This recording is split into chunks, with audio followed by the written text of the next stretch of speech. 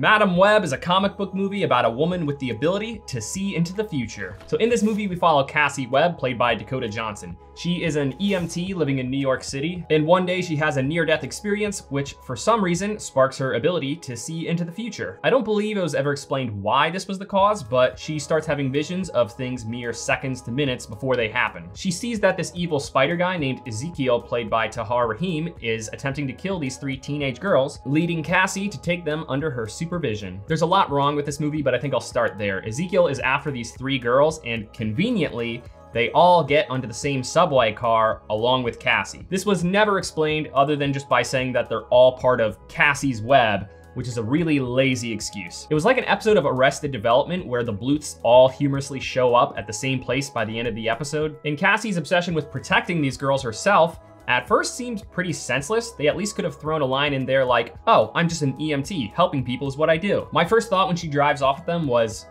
why doesn't she just take them to the police? Because at this point in the story, I couldn't think of a single logical reason not to. There's a good reason not to that we learn about later, but at this point, Cassie didn't know about that, so why would she take them into the middle of the woods, making her look like a kidnapper? And better yet, why would they go with her? As far as the kids can tell, Ezekiel could just be after Cassie and not them. But they're pretty quick to believe Cassie and trust that she can see into the future with basically no solid proof at all.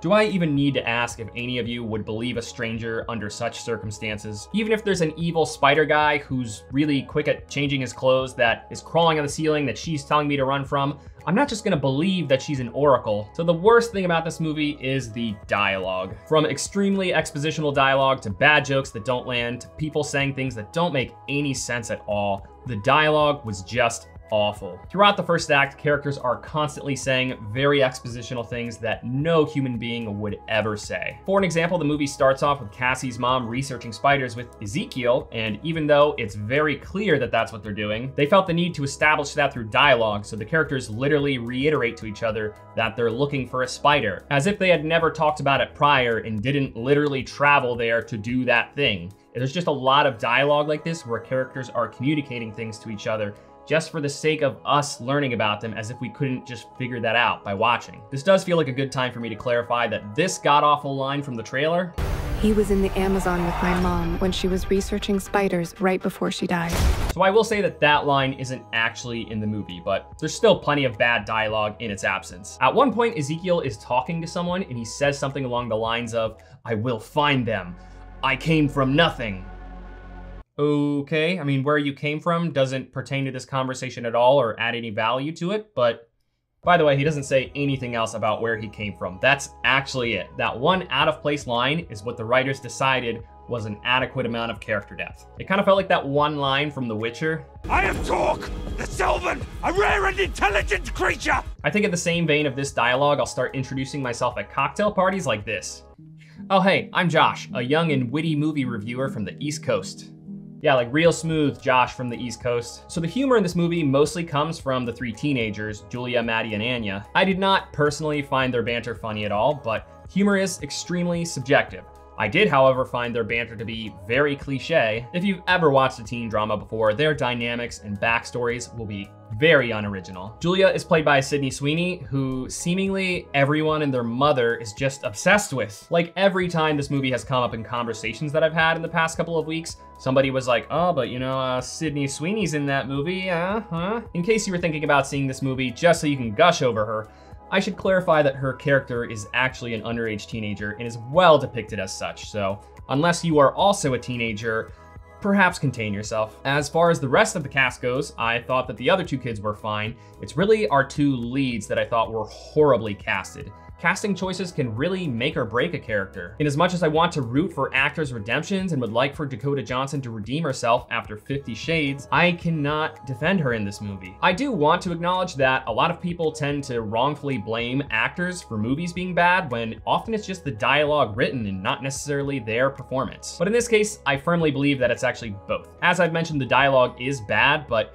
so was her portrayal of the character. I kind of just felt like she was wrong for this role. Tahar Rahim also felt totally wrong. He just didn't feel intimidating at all, despite his very cringy, scratchy voice that he uses to try and sound scary. Continuing down the path of crimes against cinema committed here, the editing and cinematography, despite being pretty fine for a good chunk of the movie, was occasionally just total garbage. The action scenes often had too many cuts in them, and they were obviously to cover up the bad renders of Ezekiel jumping around that you get really short glimpses of before they cut. And there were some absolutely cringy shots in the climax of the film because of how poorly framed they were, in addition to the just awkward flow of the edit. There was also a serious overuse of Dutch angles where the camera is slightly tilted to add intensity to a shot. This is getting to be a pretty dated camera technique, so it's one that should be used very sparingly, if at all. But there were just so many of them, and they were occasionally used at times that felt really awkward. Like, there's this one god-awful pillow talk scene with Ezekiel. He was really oversharing with this girl that he had hooked up with about how every night he has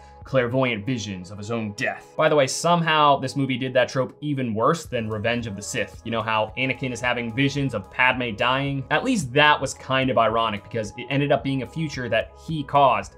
Here, it had like no payoff. There really could have been a better explanation for how the foresight superpowers work, especially in Cassie's case. Perhaps it was just me, but it feels like we were missing some very important details because in the end, they pulled a straight up Deus Ex Machina with her powers, and it was dumb. Maybe set that up a little better instead of setting the stage for the movie with these very on-the-nose foreshadows like cracking open fortune cookies over lunch or watching Ebenezer Scrooge in A Christmas Carol when it's not even Christmas time in the movie. There are so many job titles you could blame for the butchering of this movie. You could blame the actors, the DP, the screenwriters, the studio, the director, because it was all a collective misfire. Overall, this movie was a laughable disaster. It was just terrible. I promise you I went into this movie with an open mind, but I just can't say anything to defend it. Normally, this is the part where I talk about who the movie is for, regardless of its quality, but I really don't think anyone should see this unless, of course, you're in the mood for a cringe watch that you can laugh at. Even those of you keeping up with these Spider-Verse movies for any contributions they might have to the greater universe. There's nothing here. It's just really upsetting because I love comics, but I also grew up on shows like the Spider-Man animated series. And when you have this long-term familiarity with these characters, it's so incredibly exciting when you find out they're being brought to the big screen. So when they end up being this bad, it's just so much more upsetting. Going from the Venom movies to Morbius to this, which is arguably the worst of the bunch, my faith in Sony's live-action Spider-Verse is officially gone. I really hope that the lack of a post-credits scene in this movie is a sign that Sony is taking a step back to reassess what they need to do to make better films, because what they're making right now is just an insult to Spider-Man fans. Thank you for watching this review. If it brought you any value at all, please consider giving it a like. It really does help the channel grow. I'll see you later this week with my reviews of Bob Marley One Love and The Taste of Things.